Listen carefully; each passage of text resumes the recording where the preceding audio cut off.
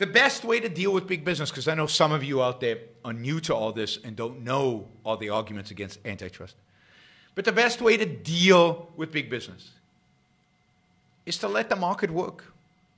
If big business becomes unproductive, inefficient, the market will, or competition will arise in the marketplace.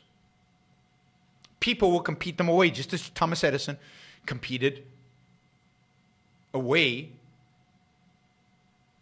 the dominance of Standard Oil in lighting.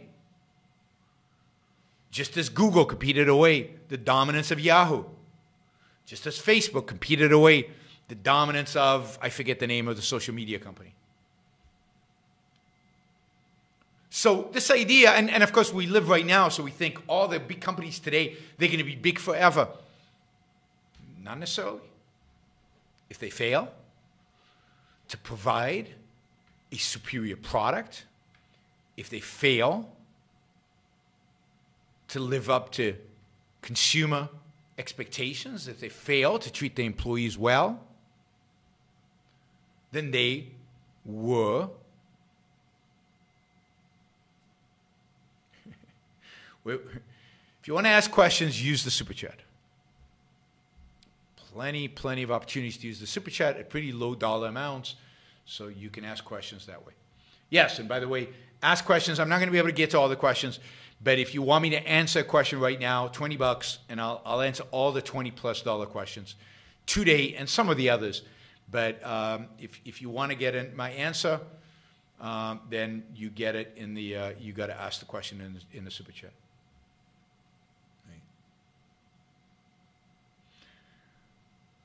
The marketplace deals brilliantly with competitors. And people say they're barriers to enter.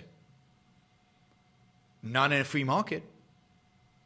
But it costs a lot of money to compete. Yeah. That's why you have venture capital. That's why you have investors willing to take on massive amounts of risk. That's why you have investors willing to invest in companies that'll take on the big guys. There are constantly new social media companies being created. Constantly new search engines being created. Right now, there's a bunch of search engines that promise you privacy.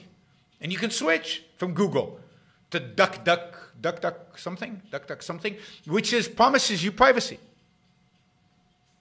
You can switch from Twitter to Parler.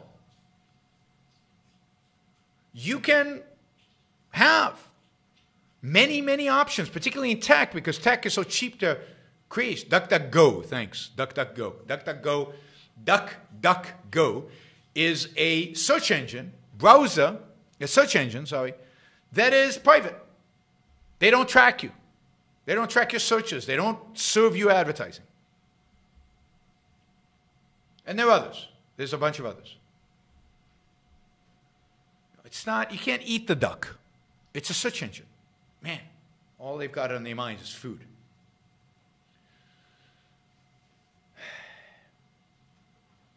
If a company grows large enough so that it abuses its power vis-a-vis consumers, the market deals with that. Market is unbelievably efficient. Now, it might take longer than you would like.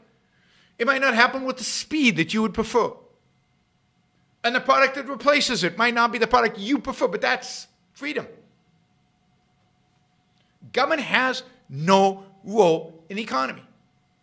And in a true free market, there is no such thing as monopolies. The real danger are monopolies that government sanctions, that government protects. Indeed, that's where the word comes from. Monopoly was monopoly power granted to a business by government to dominate a field where no competition was allowed, where government prohibited competition. The East India Company, for example, was a monopoly that the government granted. And nobody else was allowed to deal with East India trade other than this company. That was in Great Britain. It was actually granted by the king. That's a monopoly to fear. Generally, government involvement in the economy, government choosing winners and losers, government dictating the terms of trade, that's what we should be fearing. What we need today, what I call the new intellectual, would be any man or woman who is willing to think. meaning any man or woman who knows that man's life must be guided by reason, by the intellect, not by feelings, wishes, whims, or mystic revelations.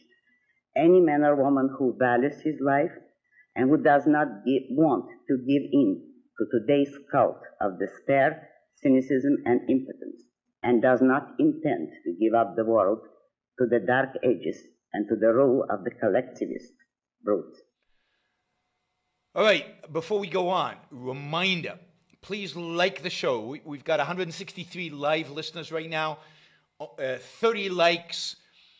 That should be at least 100. I figure at least 100 of you actually like the show. Maybe there are like 60 of the Matthews out there who hate it, but at least the people who are liking it, you know, I want to see a thumbs up. There you go. Start liking it. I want to see that go to 100. All it takes is a click of a thing. Whether you're looking at this, and you know, the likes matter. It's not an issue of my ego. It's an issue of the algorithm. The more you like something, the more the algorithm likes it. So, you know, and if you don't like the show, give it a thumbs down. Let's see your actual views being reflected in the likes. But if you like it, don't just sit there. Help get the show promoted. Of course, you should also share, and you can support the show at JeronBrooksShow.com/support, or on Patreon or Subscribestar or Locals. And show your support for the work, for the value hopefully you're receiving from this. And of course, don't forget, if you're not a subscriber, even if you just come here to troll, or even if you're here like Matthew to defend Marx, then you should subscribe, because that way you'll know when to show up. You'll know what shows are on, when they're on. You'll get notified, right? So, yes, like, share, subscribe, support. Like, share, subscribe, support. There you go. Easy. Do one or all of those, please.